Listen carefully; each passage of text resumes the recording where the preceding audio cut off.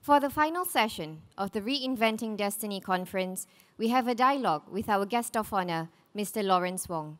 He is Deputy Prime Minister and Minister for Finance.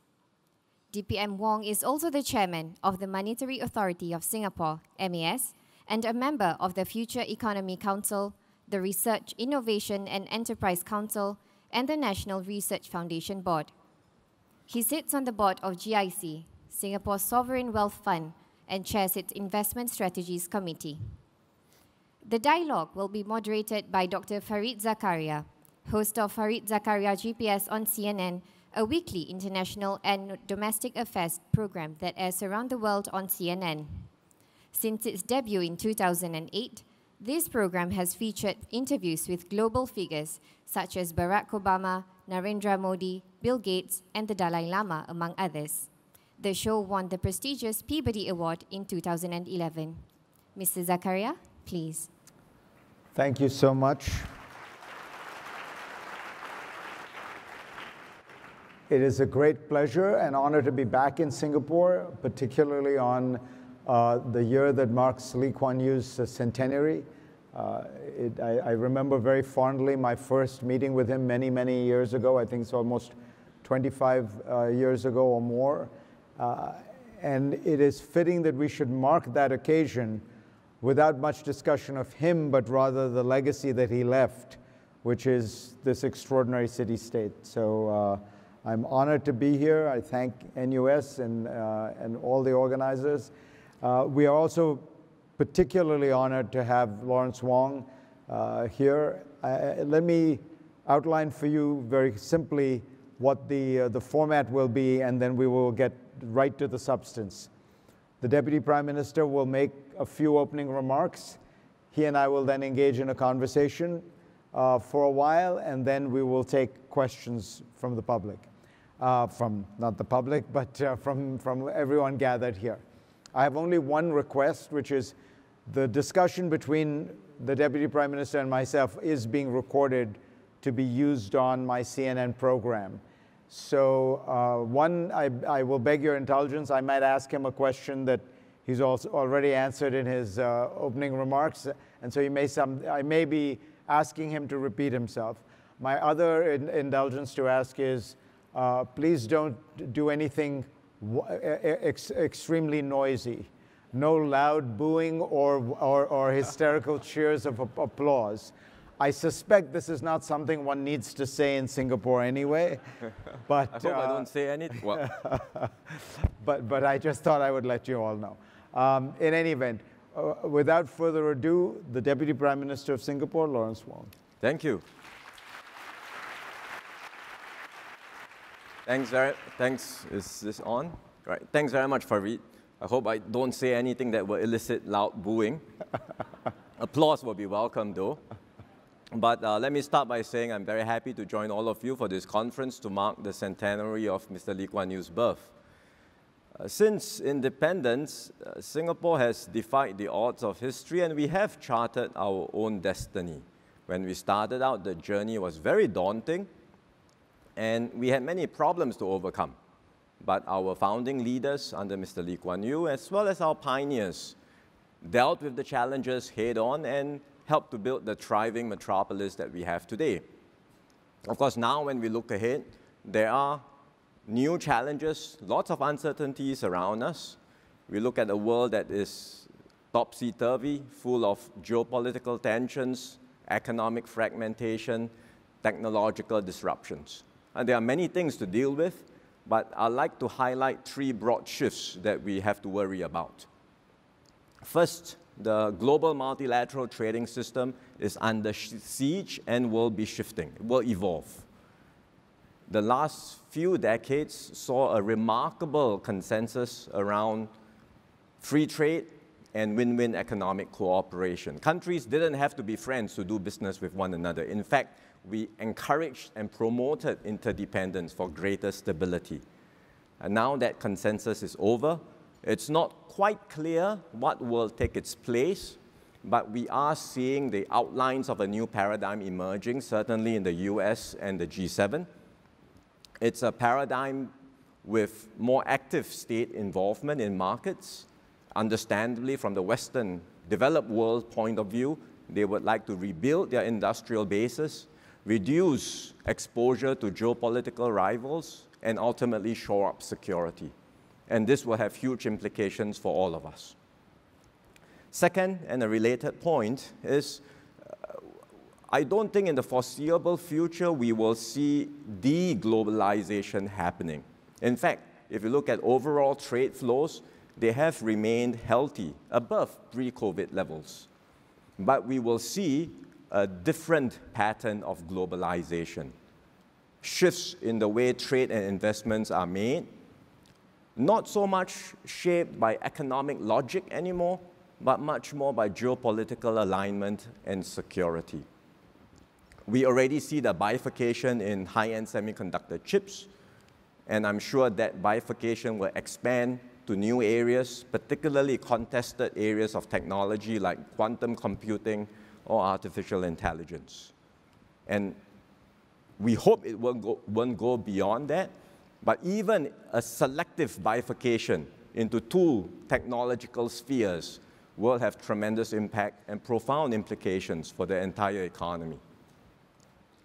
Thirdly, how all of this unfolds ultimately will depend on the US-China relationship. There has already been a big shift in the nature of the relationship because for a long time the US talked about strategic engagement and getting China to be a responsible stakeholder in the global system. But there is now a growing sense in America that that approach has failed, that China's rise threatens America's interests and values, and so we have shifted from strategic engagement to strategic competition. To be clear, neither side wants an outright confrontation, neither side wants to go to war, but intense, or if not extreme competition will be the defining feature in the bilateral relationship. We hope there will be guardrails to manage that competition, but we have to be prepared for unpredictable or even dangerous outcomes emerging. And we all know that there are hotspots in the region, including in the Taiwan Straits and South China Sea, where accidents and miscalculations can happen. So these are the major changes around us that we have to be prepared for. We wish none of this were happening, because all of these big changes really mean that we will be operating in an external environment that will be less benign and less hospitable for small states like Singapore. But we have to take the world as it is, not as we would like it to be. So we will just have to adapt and learn to navigate in this new environment. At the same time, I think we should take heart that there are silver linings even in the darkest of clouds. And so even in this new environment, there will be new opportunities for small countries like us. And in fact, if you look at the Singapore story, it's always been about turning every challenge into opportunity, converting every vulnerability into strength. And we are starting off in a far stronger position today. We have more resources, we are better equipped to deal with our vulnerabilities, we have a good system in place to adapt and adjust and put in place effective long-term policies, and we have a solid reputation as a reliable and trusted hub for the region and the world. So we can build on all of these competitive strengths to move forward. In the end, our ability to reinvent destiny, as it were, depends not just on the government, but on all of us in Singapore. Because Singapore will always be an improbable and unlikely nation forged out of the collective will of our people. So if we keep faith with each other, we will be able to chart our way forward in this uncertain world and continue to write many more chapters of the Singapore story. Thank you so much, Deputy Prime Minister. That was a very cogent and intelligent summary of the kind of challenges you're facing. Particularly impressive that you gave it without any prepared remarks or notes in your hand. When Lee Kuan Yew would talk to me about what he was most proud about Singapore, he often said that people focused on the great economic success, and that to him that in a sense forgot something that was even more impressive, which was the building of a nation out of a polyglot community of Chinese, Malay, Indians on this sandbar at the edge of Malaysia when he was expelled, when Singapore was expelled from it. Around the world, a lot of places we are seeing a return to a kind of tribalism, a return to a certain kind of ethnic or communal solidarity and feelings, which is causing tensions in various places, in the West and in the East. Do you feel like that is a problem that Singapore has to deal with, or have you dealt with that problem well enough that you don't see those dangers or those tensions? It will be a continuing challenge. You rightly said that it is quite remarkable that in our short 58 years of independence, we have built a strong sense of solidarity and trust as one people.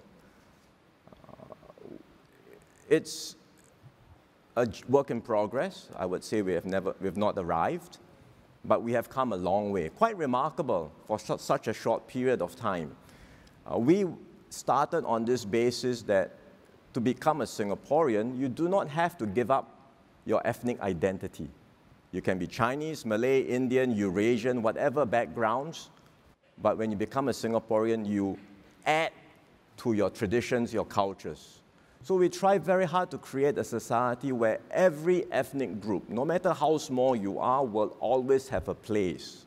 We encourage them to, every group, to maintain, to retain their traditions, retain their cultures, and celebrate those. But at the same time, we enlarge the common space we have as Singaporeans. We build that common sense of being Singaporean together. And in the last 58 years, that sense of being Singaporean has grown and strengthened. But it is a work in progress. It will never, the forces of tribalism will never go away. They are always at the background. It's a bit like COVID-19. The virus doesn't go away. Like now, it's endemic. And these ugly forces, ugly dark forces of racialism and tribalism are always there at the background. We have to understand that, keep that in mind, but at the same time work very hard to strengthen our bonds as Singaporeans, which we will continue to do. And that strong sense of solidarity and trust is what got us through the last 3 years of COVID-19 and enabled us to emerge stronger. You know, with the polyglot population, like, say, the United States, Singapore has a slightly different approach, it seems to me. You don't emphasize as much the melting pot. We are not a melting pot. Right. You talk about a kind of live and let live, and each culture being its own. It's about multiracialism and multiculturalism. That means it's not assimilation, it's not a melting pot either. Everyone retains your own sense of identity. It's important that everyone knows their roots, their traditions, their cultures. But on top of that, we layer on top of that common sense of being Singaporean. And so today, if you are a Chinese Singaporean, yes, you can have your roots linked back to China. You are Malay Singaporean, you are Indian Singaporean. Our ancestral roots go back to different civilizations around us. But the Chinese Singaporean is different from the Chinese in China. The Malay Singaporean is different from the Malay in the Malay archipelago. And the Indian Singaporean is quite different from the Indian in India. There is something distinctive and unique about being Singaporean, which we have been able to build within this short period of time. And I'm sure that sense of being Singaporean, that distinctive sense of being Singaporean, will continue to strengthen over time. You have a number of things that help forge that common bond. You have public housing that 80% of the population participates in, and the housing blocks are meant to reflect the racial composition of the country. You have a national service, military service.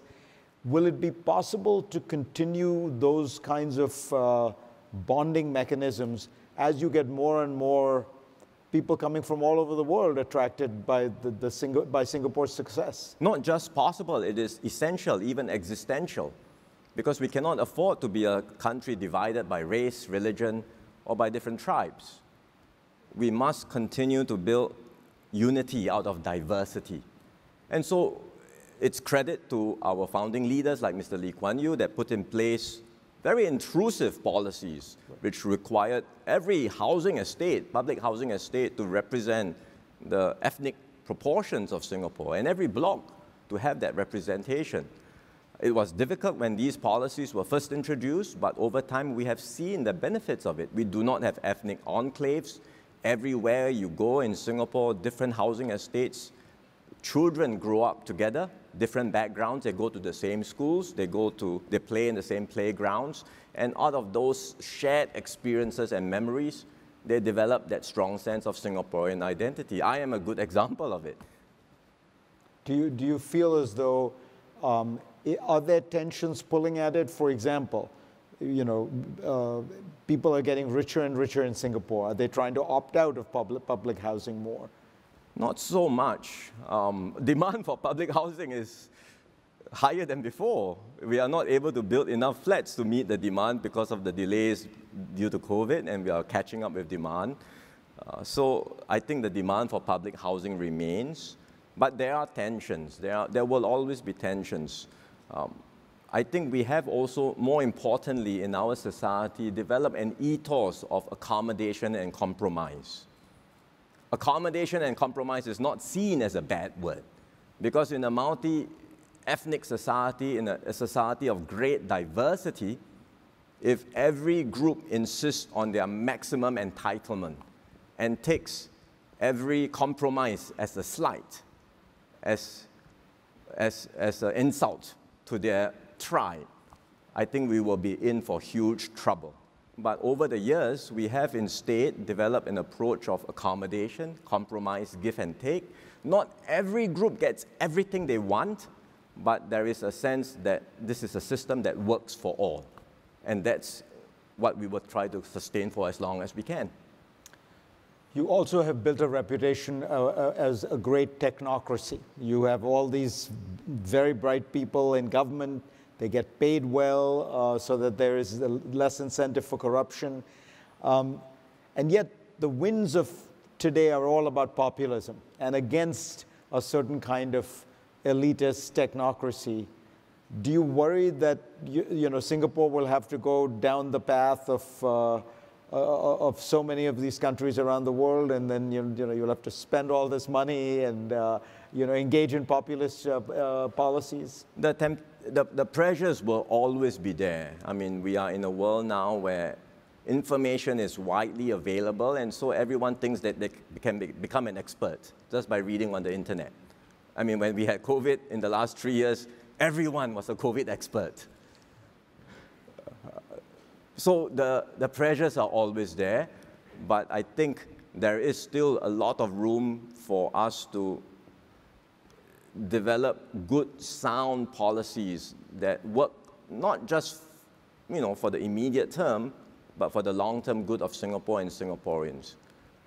We are also in an environment where there will be greater contestation of ideas. For every new policy decision, for every decision that is made, it's harder and harder to have policies where everyone says, this is a wonderful thing to do. There will be some trade-offs to make, balances to strike, and so for every decision that is made, there will be opposing views, there will be dissenters, there will be criticism. But what's important, certainly for me as a leader of the team, is to think about what makes sense, what's right for Singapore and for Singaporeans now and in the long term, and explain, persuade, convince people that this is the right thing to do. And that's what we will continue to do. Now, the PAP, your party, has had a remarkable record of success, electoral success. There are many people who feel that you have unfair advantages, but you have faced some pressures recently. There have been scandals, some of it surrounding corruption. Do you think that you will be able to clean up the image of the PAP enough that you will, in the next election, see a return to the kind of near total dominance? We don't have near total dominance. It is political contestation is increasing. That's to be expected. At the end of the day, for me, looking at what we must do, particularly after the recent incidents and the setbacks we have suffered, it's really for us to reflect, learn, emerge and grow stronger from that experience and do everything we can to win the confidence and trust of Singaporeans. What did you learn from those? Well, I believe we start off actually from a very high base. And that high base of trust between the people and the elected government and the PAP is still there. It's still there. So my immediate priority is to see how I can strengthen that reservoir of social capital and trust and ensure that we can continue to earn the confidence and mandate of Singaporeans when we next go to the polls. What did you learn from the various scandals and problems? I would say, thinking about not just the recent incidents, but also the broader experience I've had in government, I've learned to have a certain sense of equanimity in government. When things go right, when things go well for us, when people praise us and say we are number one, we are gold standard, don't let that go into our heads. But at the same time, when there are challenges and when there are setbacks, and there are bound to be setbacks, nothing is smooth sailing. There are bound to be mistakes. Like in the last 3 years when we went through COVID, we had our fair share of setbacks. Or more recently when we have had these setbacks, then we learn from the setbacks, we learn from the challenges, and in fact, very often, it's the mistakes and the failures, it's in the mistakes and the failures where we find greater motivation to learn and to do better. And that's the attitude I take. When you look at the world economy, Singapore has always been able to navigate the world economy very well. When you look at it today, does it look like an attractive picture? We are very worried about the trends. We are worried about how the global multilateral trading system is coming under siege. There is a change in the global consensus around free trade and win-win economic cooperation. The logic of interdependence used to prevail. People said countries didn't have to be friends to do business with one another. In fact, we promoted interdependence for greater stability. People talked about the McDonald's theory of peace. The Germans talked about change through trade. Now, interdependence has become a bad word. People worry about interdependence creating vulnerabilities and that interdependence will become weaponized.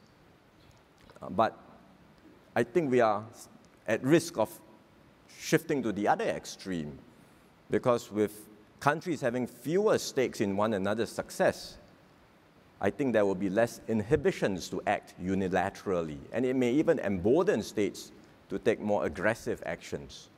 So we really need to think hard about how we continue to strengthen our system of trade, investments, interdependence, while addressing legitimate security concerns that countries may have. So when you look at it, do you think it means the international economy is likely to grow slower with the China that is more inwardly focused, with the US that is more inwardly focused, with the Russia that's essentially out of the economic system? For sure. I think there will be an impact on the global economy. There will be a price to pay for a global economy that is organized not by economic efficiency, but by geopolitics and security considerations and imperatives. For example, America wants to import less from China. They say, well, we want to import fewer cars from China, let's import from Mexico. But Mexico doesn't have the capability to replace China's manufacturing system. And if Mexico wants to export more cars to America, it will have to very well import more raw materials and intermediate components from China anyway. So from an economic point of view, it doesn't make sense. You say, well, isn't it more efficient to just go direct from China to America? Why go through Mexico? But unfortunately, this is a world where geopolitics prevails. And there will be a price to pay. It will be greater inefficiency, more costs. Inflation will continue for longer, and that's the world that we are in. What do you think of this fascination with industrial policy, with governments stepping in and funding various industries or technologies? And it's happening, of course, in China. Xi Jinping's Made in China is all about that. But it's now happening in the US, it's happening in the European Union. There again, the pendulum has shifted. Because I remember a time, again, in the last few decades where we had a global consensus around laissez-faire market systems. In the 90s, Singapore was routinely criticized for having active state involvements in the markets. Now we are a little amused when we look around and the developed world has started embracing active industrial policies too. But there is a difference.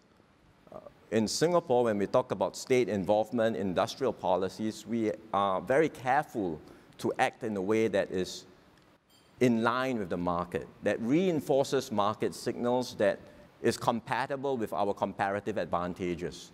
And when the government takes actions, we very often focus on infrastructure, public goods, and doing the right things, rather than having industrial policies that are anti-trade, that put up more barriers to trade and investments, have local content requirements, and in the end, move us in the direction of economic nationalism and protectionism.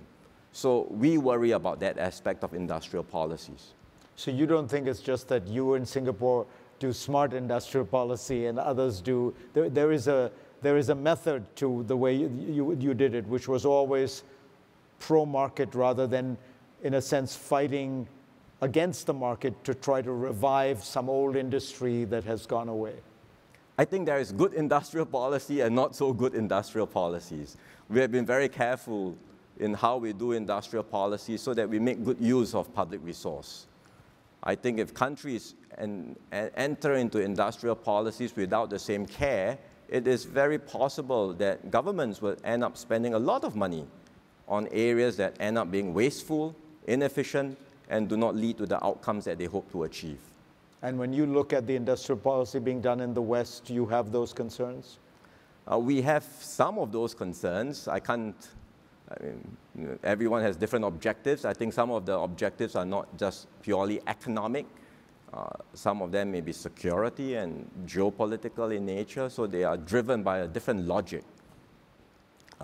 We cannot compete with the large developed countries in this subsidies arms race. Germany recently gave out about $10 billion in subsidies for Intel to set up a factory. $10 billion is the entire amount of budget we provide for the Ministry of Trade and Industry in Singapore. So we are not in the same league. And there will be instances where countries and governments are giving out such large subsidies. We will have to say, fine, the companies may well have to go and we can't have the investments in Singapore. And in a larger sense, doesn't it worry you that this is a world that is less friendly to small states that are trading states that act as sort of entrepôts of the global economy, because increasingly what seems to matter is, do you have a large internal market?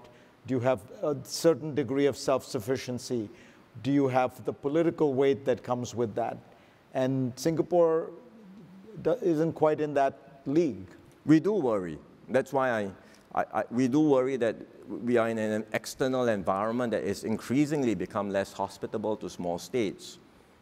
We have long thrived in an environment where there's a rules-based multilateral order, where there are clear rules for trading, for countries, applicable to countries big and small.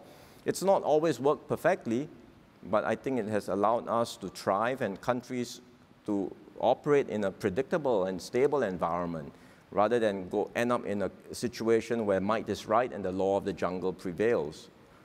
We worry that this is moving in that direction. And that's why we keep talking about strengthening the WTO. We sound like a broken record. I think we sound sometimes like a lone voice in the wilderness when it comes to the WTO, but we think it's an important institution. We have to get the settlement body to function properly. We have to get the appellate body to work, and we have to think about how we can strengthen the WTO for this new environment. Do you think that when you look at the rest of the world, the global south, be one way of describing it, that they want the same things? In other words, is part of what the countries in Africa and maybe in Latin America, are they looking for rules-based international order, or is this something that is, Singapore and a few other small states are concerned about? It may not be top of mind, but every country wants to see development, growth. Every country, every government wants to see improved incomes and better standards of living for their people. The unfortunate thing is the zeitgeist of our times is such that people think that there are easy answers, that subsidies, that markets don't work anymore. Therefore, state intervention will solve the problem. More subsidies will solve the problem. And I think people who think like that will be sorely disappointed eventually. So the place that I think one could say most believes that, without any question now, is Xi Jinping's China. The Made in China policy is all about using the state and the power of the state to direct investment. And do you think that China's current economic problems, which seem fairly significant, are a result of it moving away from a more market-oriented approach toward a more state-oriented approach? I would say that the immediate problems are not so much debt, but very specifically one around real estate. They have a challenge in the property sector. It's a very important part of the economy, but they have a supply overhang problem in real estate, and they've got excess leverage in some very big property companies. So they have to get through that big problem. There are some also, in addition, sense that demand is quite weak. They have a youth unemployment issue, which they are addressing. But demand so far has been weak, and in particular, domestic demand has been weak. Not to mention that because of all the measures that the Western America has imposed on them, their exports and their trade has also come down. FDIs have also been impacted. So they have to find some way to stimulate demand. The government, I'm sure, is aware of this. They are very competent technocrats in government. They know what to do. But to get consumption going again requires not just short-term measures, it also requires longer-term structural solutions to strengthen their social safety net. And in a large country like China, to start thinking about putting in place stronger social security and healthcare systems, that is quite a complex undertaking. But they are thinking very hard about these issues. As you said, though, the core of the problem in China, outside of the specifics of real estate, is a lack of demand. People are just not spending as much, and they're saving a lot. And it does seem this is in some ways related to the fact that the government has been very tough on the private sector over the last 5 or 6 years, on the tech sector, on online education, on real estate. So is there a way you think that can Xi change his course, and will the public be convinced? Or, is Adam Posen, the former deputy governor of the British Central Bank, says, once you scare people like that, it becomes very hard to regain their confidence and say, no, it's fine, invest in the system, it's all going to be market-oriented. I know Adam Posen, I've seen his comments, but I think at the end of the day, if you look at, just do a survey of what the Chinese businesses, Chinese residents, what people in China think, there is a great determination to move forward. I don't think they see the immediate challenges as something that will hold them back. There are concerns that the measures that have been imposed by the US and the West will slow down China in terms of accessing cutting-edge technologies. But it's not going to keep China down because they are determined to move forward. They see this as China's time in the world. and China wants to take its rightful place in the world as a modern great nation. And so there is tremendous drive and determination, not just at the government leadership level, but amongst the private businesses, entrepreneurs, businesses, to move forward. I read a blog recently by a Chinese tech influencer. They wrote a blog in Mandarin. He says, in the first industrial revolution, you had steam engines. China was in isolation. In the second industrial revolution with electricity, you had the tumultuous Qing dynasty. In the third industrial revolution with computers, well, China managed to catch up some, but not completely. Now, we are in the fourth industrial revolution with digitalization and AI. We will not be left behind. And this is not from a government, not from a party person. This is just from an ordinary tech person in China. But it shows you the determination of the people to want to get ahead. But if one were to play devil's advocate, that determination probably was there in, I don't know, in India in the 1950s, in Japan in the 1980s. Yes. My question to you is, Xi Jinping's vision of how China will prosper in that fourth industrial revolution is very much that the government will lead the process economically. Is that the right approach? I think they will have to find a balance in China. They understand that business and enterprise cannot ultimately be led by government. What does government know about doing business? You need a healthy, vibrant private enterprise sector for the economy to work. And they will have to find the right balance for themselves. But you don't think China is the next Japan? 20 years of low growth? I don't think so. Not right now, because yes, there are signs of lower, prices coming down, property market, saving, people are saving more, not spending. But I think the officials understand fully what needs to be done, and there are competent technocrats that will be able to come up with solutions to tackle the current economic challenges that China faces. When you look at it geopolitically, under Xi Jinping, China has been much more aggressive, particularly with its neighbors. So the policies toward Australia, for example, the so-called 14 demands, where the Chinese government essentially asked the Australians government to stop doing certain things, including to have its think tanks and its newspapers not print anti-Chinese things, the clash in the borders with India, some of the claims with Vietnam and the Philippines in the South China Seas. Do you think that, what do you think explains that? And do you think that there has been a course correction there? The Chinese talk about 3 phases in their journey. They want to stand up, get rich, get strong. I think they are in the get strong phase of their journey.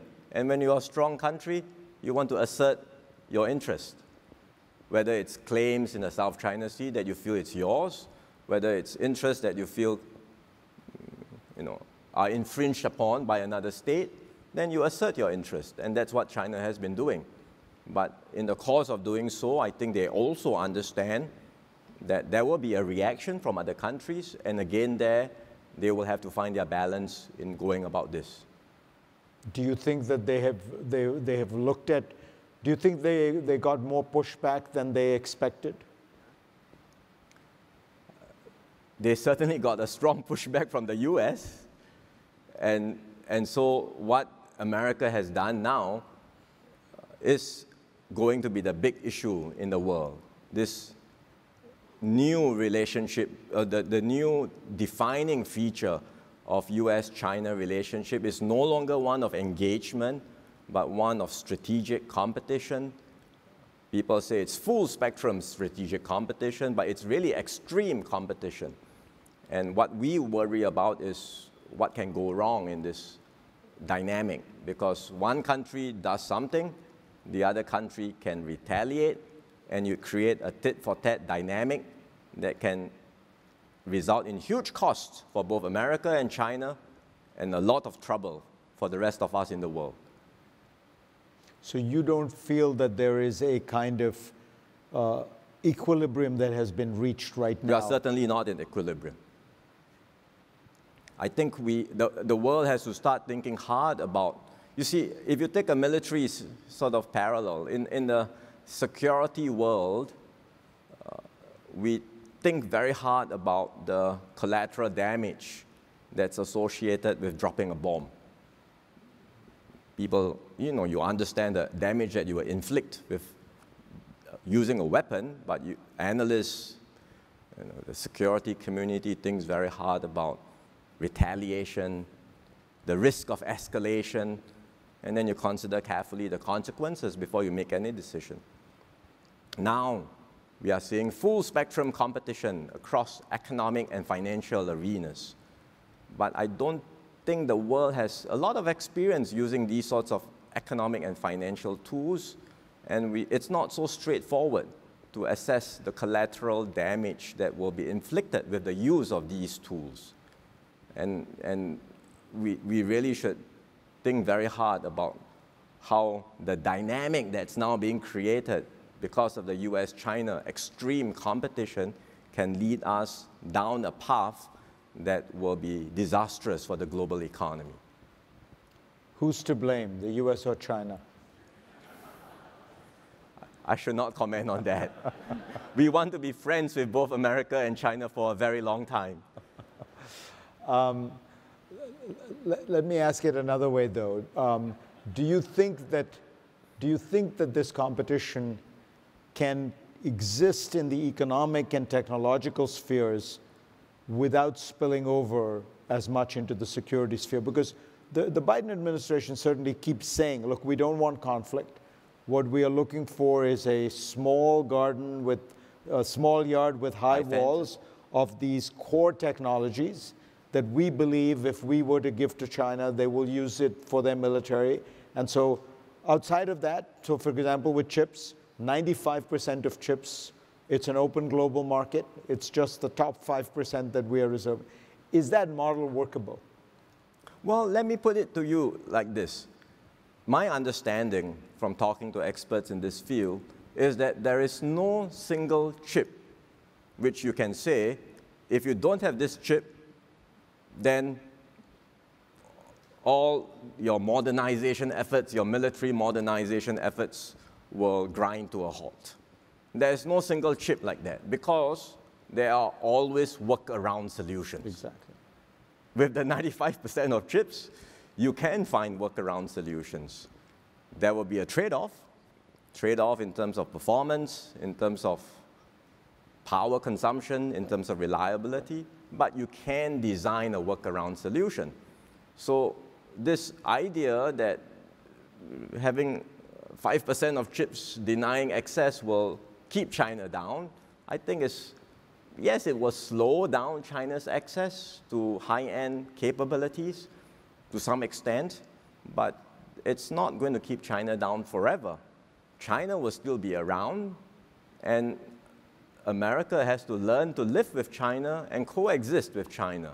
And hopefully the two countries will be able to find ways to manage their differences and live together. So the biggest flashpoint, of course, is Taiwan. Do you think things have gotten more dangerous with regard to Taiwan in the last few months? For sure, they have. All sides claim to uphold the status quo, but tensions are high and continuing to rise. It does not help that I think some parties portray Taiwan as an issue of ideological contest between democracy and autocracy, or that there are people who draw a parallel with Ukraine, and you've got media headlines saying Ukraine today, Taiwan tomorrow. I think these are very dangerous and these are alarming. So what we hope is that, there are no easy answers for Taiwan, but what we hope is that all parties will exercise restraint and maintain the status quo. And if there were to be any change, any such change has to happen in a way that's peaceful and non-forcible.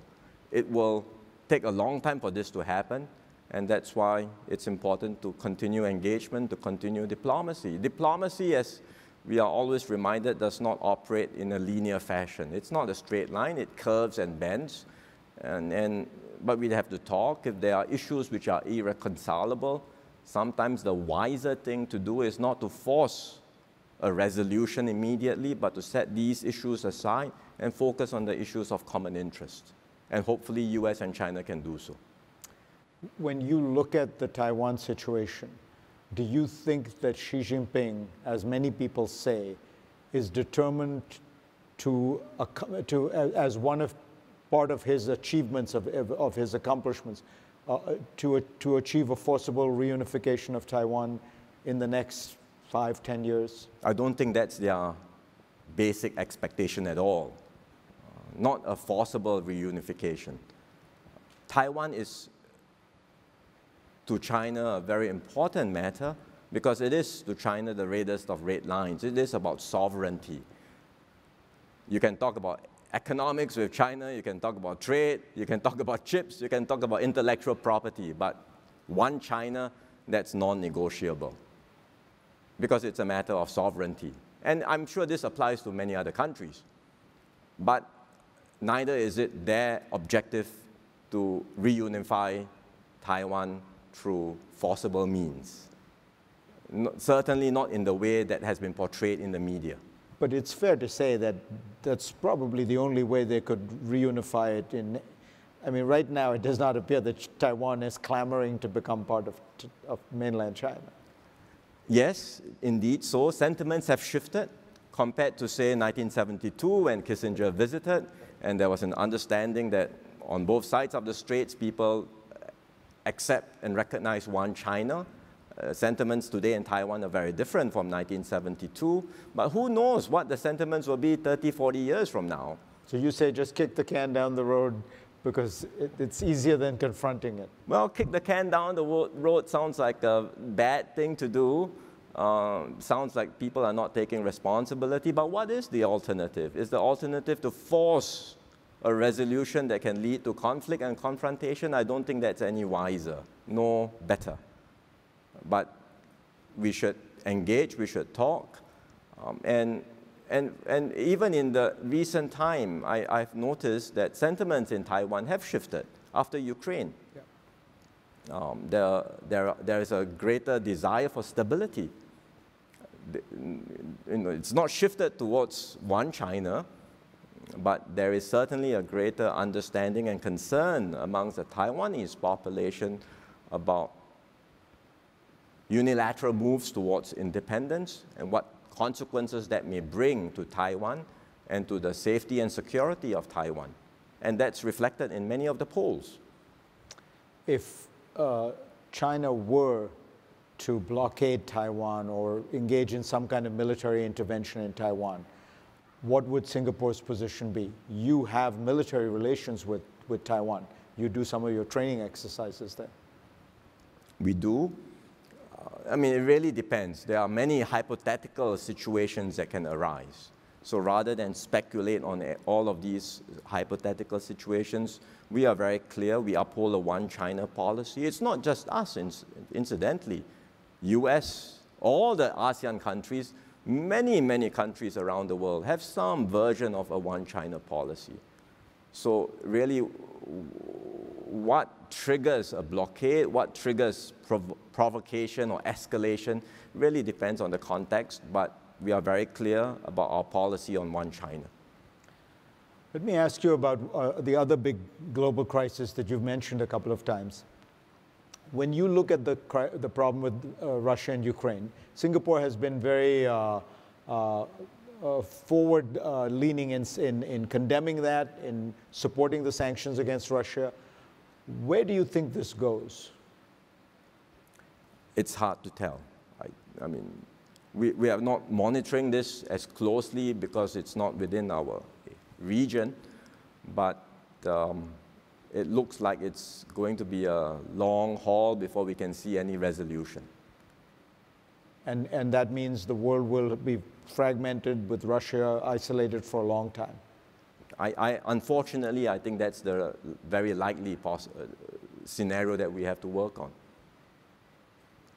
And does that mean to you that adds to these pressures of a fragmented global economy? It does.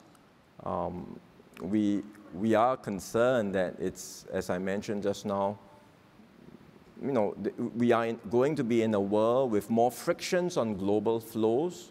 We are going to be in a world where there will be greater fragmentation. It's not going to be as conducive for small, open economies like us. But at the same time, I think there are silver linings even in the darkest of clouds. And we are starting off in Singapore now in a much better position than we did, say, in the 60s or 70s when we first became independent. We have more resources. We are better equipped to deal with our vulnerabilities. We have a better system in place to adapt and to adjust and to develop effective long-term policies. And we have a solid reputation as a reliable and trusted hub for the region and for the world.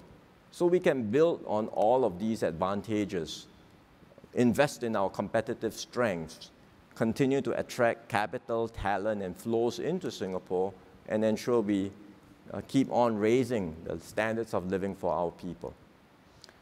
You have a very strong security relationship with the United States, and you do a massive amount of economic business with China. If those countries were to tell you that Singapore has to choose between America and China, what would you say? If it ever were to come to that, it's not just Singapore that's going to be affected. It's the whole world. And we better buckle our seatbelts if it were to come to that. Because, you know, this is not like in the Cold War where you had the Soviet Union and you had two systems. You can operate two systems. China's sheer size and scale today is much larger than the Soviet Union was, and it's embedded deeply in the global economy today. If countries, not just Singapore, countries everywhere have to say, look, I either choose a Chinese system or a US system for everything, not just for high tech, but for everything, I think it will be disastrous for all of us. So you're hoping you won't have to make that choice? I'm hoping for the good of the world that we don't have to make that choice. Mr. Deputy Prime Minister, that's fascinating. Now, let's move to the audience part of this. My only request is if you ask a question, that it be in fact a question, and that you identify yourself, your name and your organization, if there is one. And if I can get a show of hands, yep, I see somebody in the back there. I think somebody's going to try and get a mic to you as quickly as possible. We have one there to start. Yep. Your Excellency, Deputy PM, esteemed moderator, ladies and gentlemen, my name is Sawang Ngidup from Bhutan, currently pursuing Masters in Public Policy at Lee Kuan Yew School of Public Policy. Trust is the unique selling point of Singapore, known worldwide. I believe in Zig Ziglar's words, one of the most prolific motivational speakers, who says, if people like you, they will listen to you. If people trust you, they will do business with you. And your question is? And to put the lens in the right frame, going forward, how do you ensure Singapore remains as a center of trust at the intersection of rising Gen Z, rising technological disruption, geopolitical tensions, and economic disruptions? How to maintain trust? Let's do one question at a time. Sir, we'll collect a few so that the Deputy Prime Minister can get. At the back there. Yep. Yeah. My name is Moshe Hasib. I work for Channel 24. I'm from Bangladesh. I'm one of the AJF fellow this year. Deputy Prime Minister on this side. So I hope you're well aware of the fact the Rohingya issue, which is quite disturbing for Bangladesh. Bangladesh is hosting around 1.2 million Rohingyas.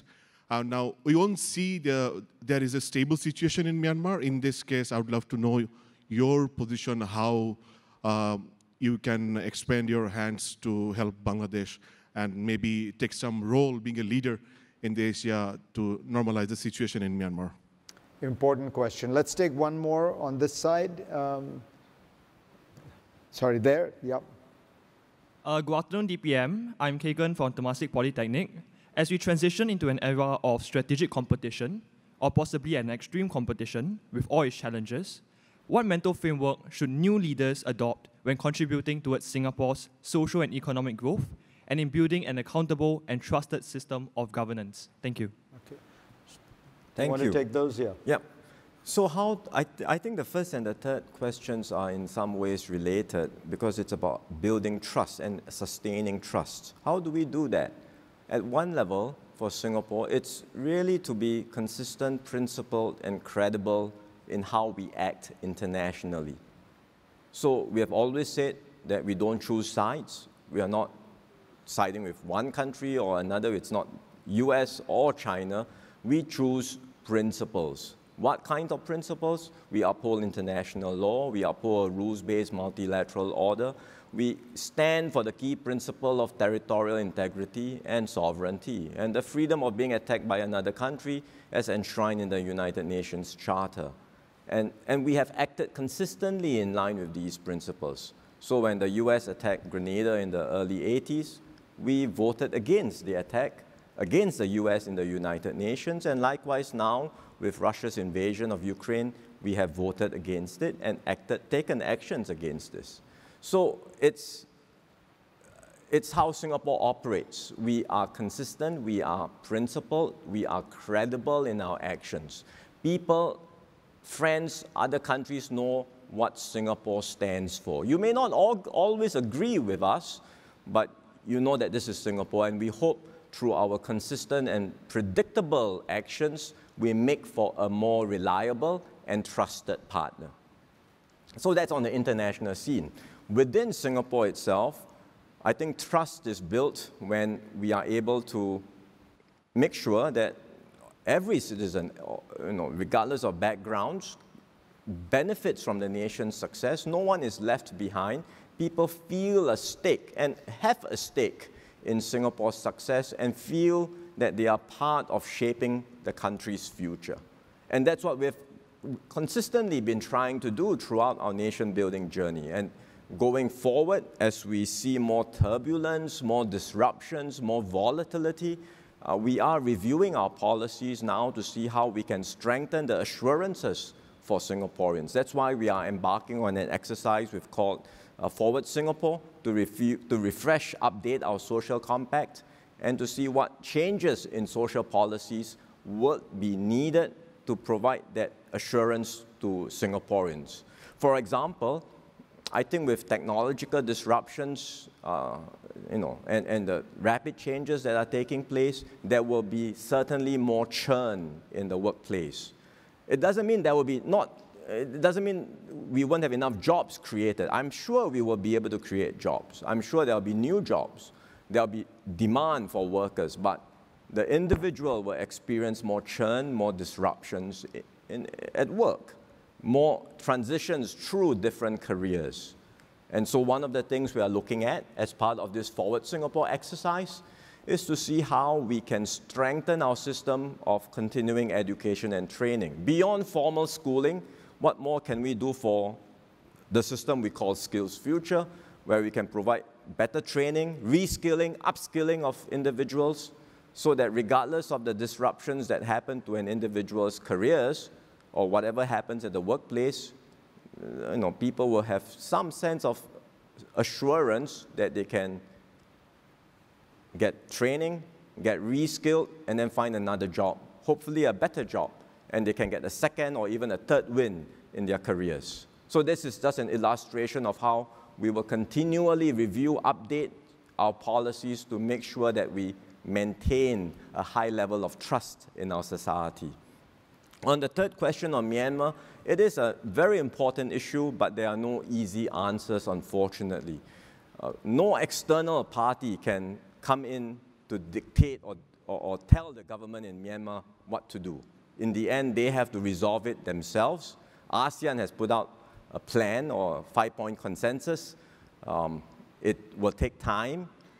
It had happened earlier, where with the nudging, the persuasion, the influence of all the different parties, including ASEAN, eventually the Myanmar government found a way, or the military in Myanmar found a way to move forward. This was previously, I think, around 2006, 2007. We'll have to see whether it works this time, but we have to be prepared that it will take time, and ultimately, it will be the people in Myanmar itself who will have to resolve this very difficult issue. Let's take one from here. Hi, my name's Angie Chu. It's very heartening that there's a high code of conduct and politicians are being asked to resign or they step down when there is a scandal like extramarital affair. When will this be also transposed to the civil service? As you know, we all respect the civil service. It has a high integrity at the moment, but it doesn't mean the extramarital affairs are not happening. So when is a HR policy going to be put in place so that you don't have a scandal like a perm sec having an affair with one of the juniors? Shall we take one over here? Yeah. Good afternoon, DPM. I'm Judy, a student representative of Raffles Institution. So my question is with regards to Singapore's economic stance in trade. So in global winds of change, in the context of COVID, we see the trading bloc economies ushering into a protectionist era with advanced economies rolling out subsidies, as you have mentioned earlier. So as a small state in a multilateral system, do we see Singapore following this trend to stay competitive and using selective policies in order to protect the interests of the people, or at least adopting a different pattern of globalization, and what would this change be? Thank you. And let me add a third one to this, if I may, DPM, which is from the iPad, meaning the online audience. Ong Ching Men asks, with everyone keeping their original identities, what are the challenges in layering on the Singapore identity? How much immigration can we take without diluting this identity? Thank you. Three very different questions. On the civil service and code of conduct, first of all, where the government is concerned, where ministers are concerned, and where the PAP is concerned and the rules of prudence, the Prime Minister has laid out the principles very clearly in Parliament. But I don't want to belabor or go through the points in great detail, but as he explained, where it comes to corruption and criminal wrongdoing, we have zero tolerance. We are very clear about that. Where it comes to personal behaviors, moral issues, it's much more complex, and you really have to look at it case by case. And he highlighted and explained three different scenarios. One, where indeed there could be an extramarital affair, something that personal conduct that fell short of standards, but the person is counseled, person is spoken to, and he rectifies his actions, and then life continues. A second scenario would be one quite on the other extreme, where there's improper relationship, particularly when there is a superior and subordinate relationship that's not quite right, and then indeed actions have to be taken. And of course, you have a third scenario, which could be something in between. And so that's the basis in which the PAP operates when it comes to issues of morality and personal conduct. The civil service has its own code, and I would say it's not very different from the principles which I have just laid out.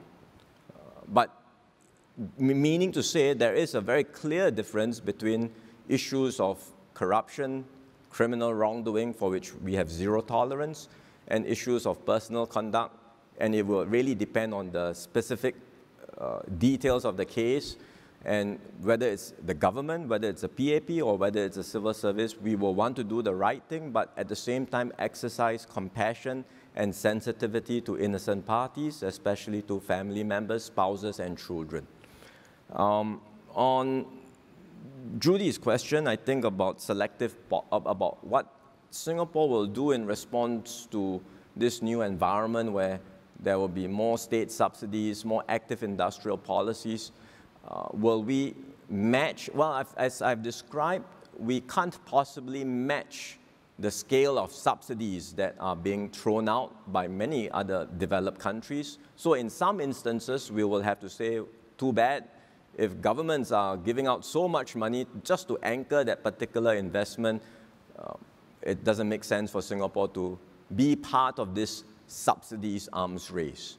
But to be clear, we are not standing still, we are not doing nothing. We are continuing to invest in our capabilities, to invest in new areas of growth. We are continuing to attract investments into Singapore, and we have every confidence that Singapore can continue to do well, and we can create many more good jobs for Singaporeans. As I mentioned just now, our reputation is good, particularly going through COVID. We are a reliable and trusted hub. We are investing in expanding our airports and our seaports. And so in areas like finance, advanced manufacturing, logistics, green economy, I think these are all new areas where there will be continued growth and opportunities for Singaporeans, young and old. On identity, yes, there is a limit to how much we can bring in. And that's why we have been controlling the numbers. It's not limitless, it's not excessive. We have been regulating the numbers because at the end of the day, the numbers are constrained by how much we are able to integrate the new arrivals. We welcome them. We must stay open as a society. That's not just essential for Singapore, it's existential for us. Because given our current birth rates, which is something like just above 1.0, if we are not able to bring in immigrants to top up the population, then we are in a structural decline. And eventually, the population will decline, the workforce will decline, and Singapore will decline. So we have to continue taking in immigrants, welcome them. Those who embrace our values and our way of life, we should integrate them into our society. But the pace at which we are able to bring in immigrants will, in the end, depend on how well we are able to integrate them. And that takes both sides. It takes the new arrivals to adjust and to embrace our values and way of life, but it also takes us in Singapore to be open-minded, to embrace them and welcome them as part of the family. Let's take one quick one here. I think we have, okay, let's take one there. Is that the young man? Yes.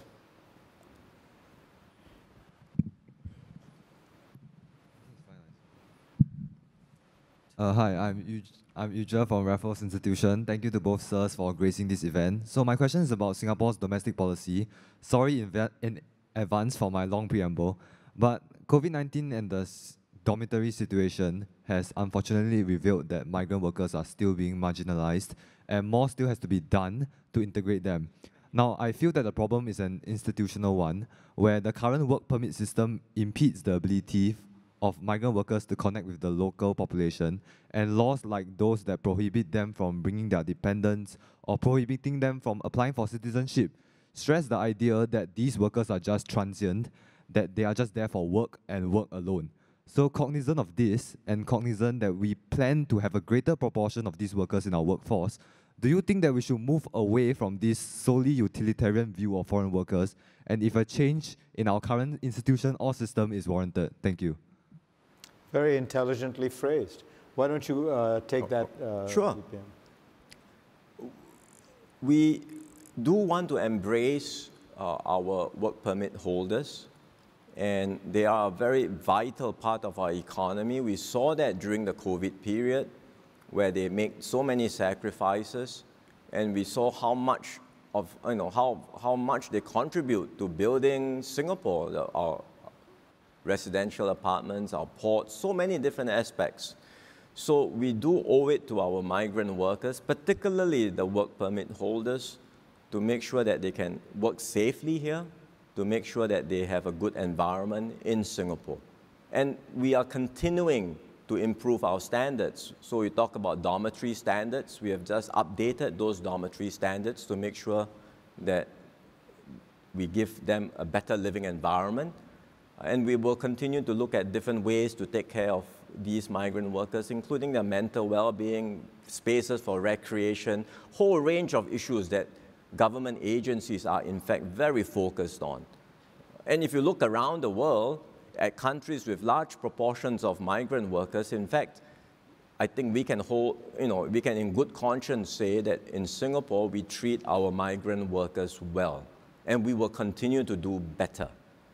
Now, you say there are structural impediments in terms of some of them becoming, being able to bring in dependents and eventually coming in to, take on permanent residency and that sort of thing.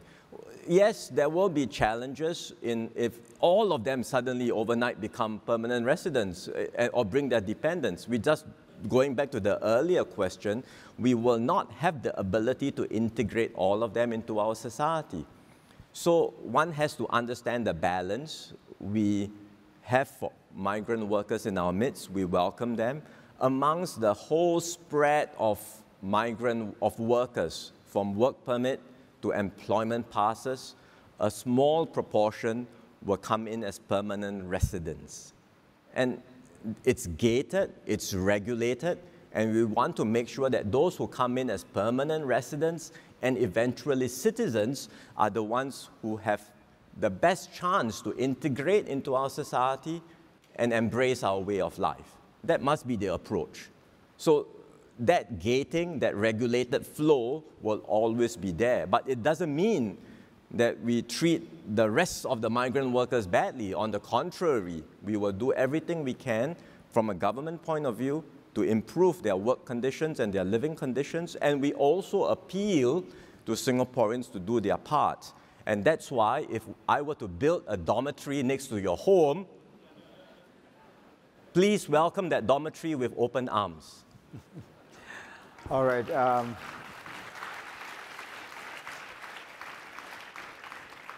Let me ask a final question, Mr. Deputy Prime Minister, which I have a personal interest in because it involves a dear friend of mine.